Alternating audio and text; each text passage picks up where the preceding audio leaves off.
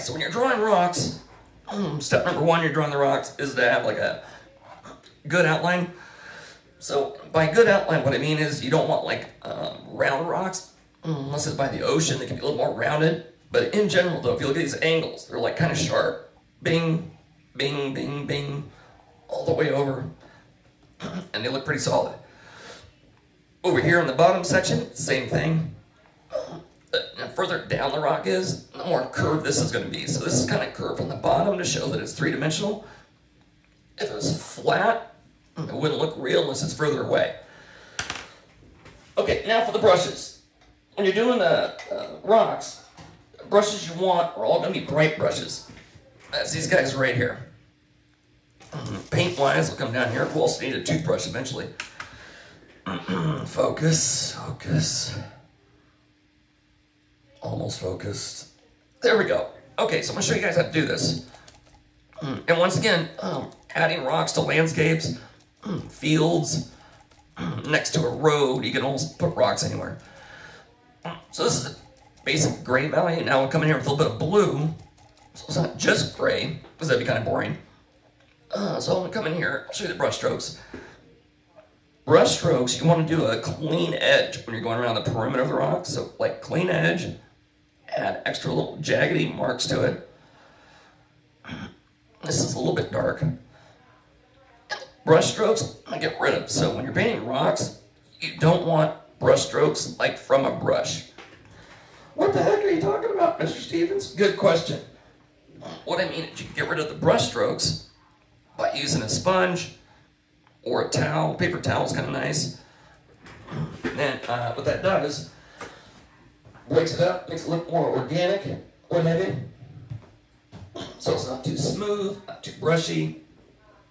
I currently just have, oh, no, I got toilet paper. Not as good. Okay, and you gotta figure out where your light source is, which is coming over here to the right, so this is gonna be darker on this side. Now we'll start breaking this out. So this is layer one, this is the base coat. I'm worried about basic brush strokes, like shapes of them, what have you. Hold on, focus. So it's a little more jaggedy. This is being recorded, so I'll be able to post this later. All right. So that's kind of like a basic shape right there. I don't know why it's blurry. I'm gonna take the toilet paper now, blot it out, so I'm getting rid of the brush strokes. That's the only purpose of this. And automatically the toilet paper, dry toilet paper anyways, will give you like a nice rocky kind of texture.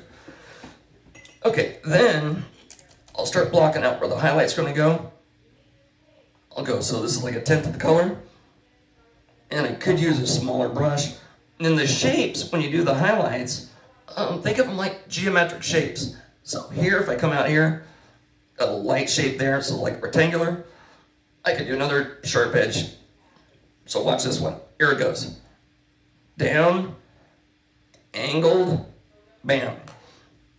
So super simple, but even that one brush stroke, all of a sudden you can start to see the structure of it, what's happening, where the highlights are, where the deep shadows are.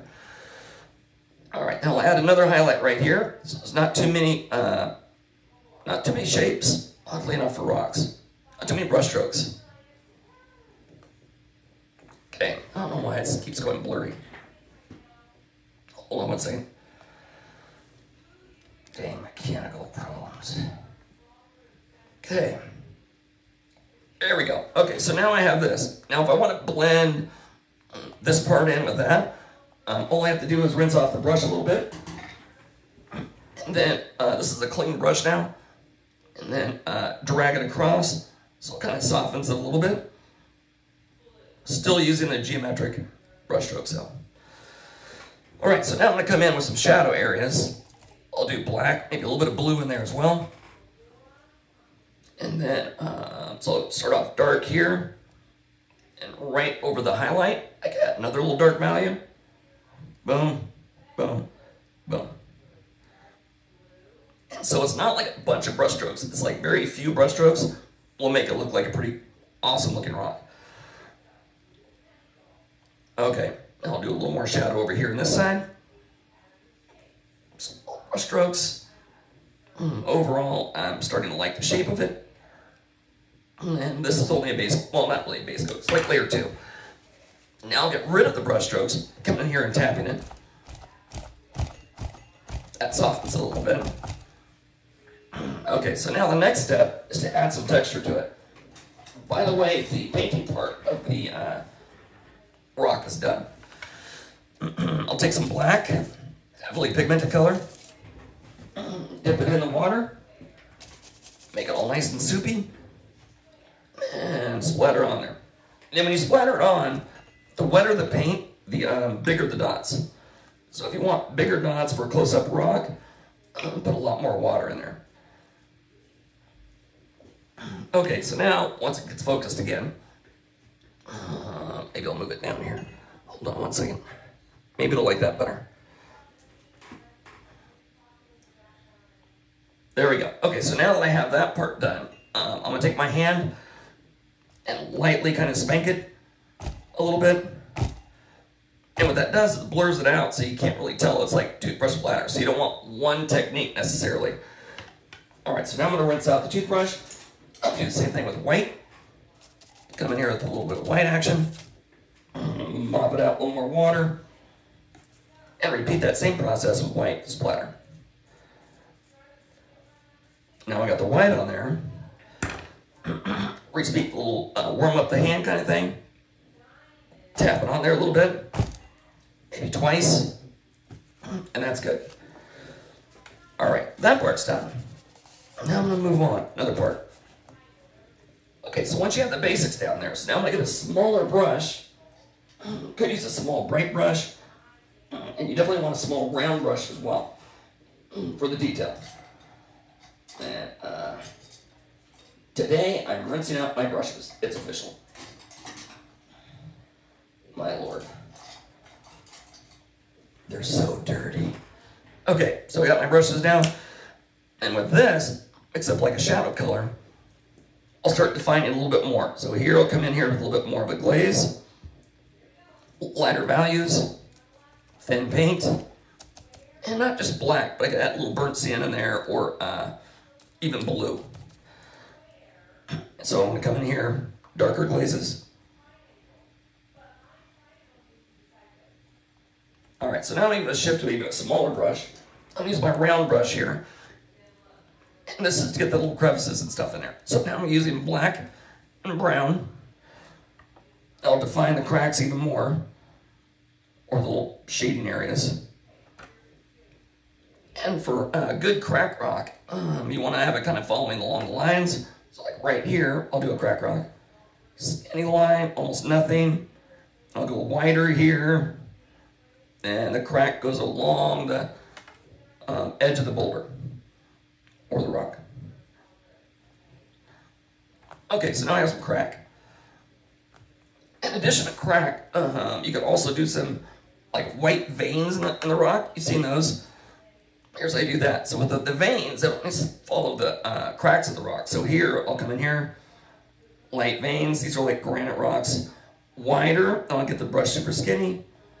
And wider again, skinnier. So these are like little veins running throughout the granite. Kind of a nice little added bonus. A little added touch, just to make it look happier, you know, more decorated. And rocks are into those kind of things. Like there's like rock competitions, where one rock looks at another rock, and he has more veins in it, and it's like, man, I wish I had those kind of veins. Here, I'm tapping it out again a little bit. You can see the veins though. Now, anywhere where I have a crack, so all these cracks right here, further away from the light source, I'll come in here, a little bit of a highlight. Same thing on this side over here, further away from the light source, a little crack on that. Okay, now that's, I'll zoom in so you can see it a little bit better. That is a rock, my friends. Now I'm going to show you how to do moss. So once you have your rocks established, I use moss as an excuse to like hide the parts I don't like that much. Normally I don't use this permanent green color. right here. You know, you can barely see that. I'll zoom back a little bit more. All right, normally I don't use permanent green. It's kind of scary, but if you add a lot of black to it, it turns out okay. So I'm gonna dip it in black. Make sure on your notes for the rock show, write down the date you watched it.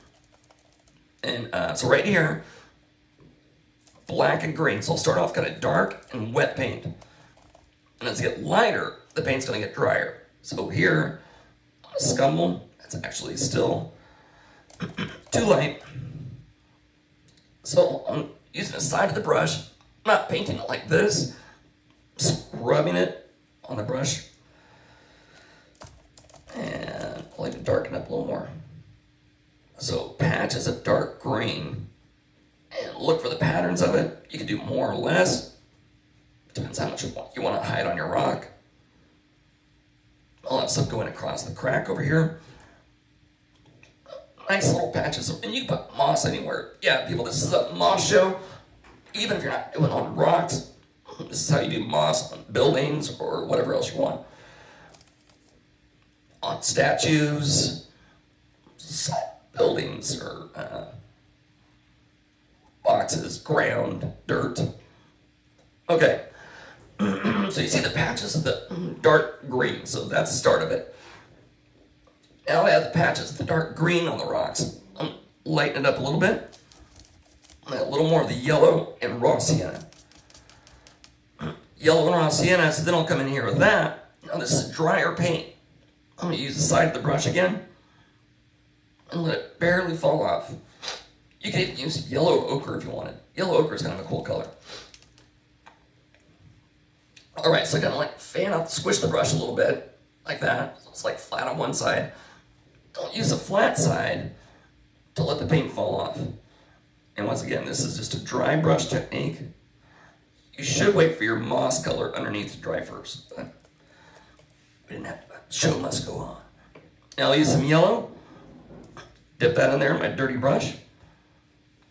Tap that in there. Rub that.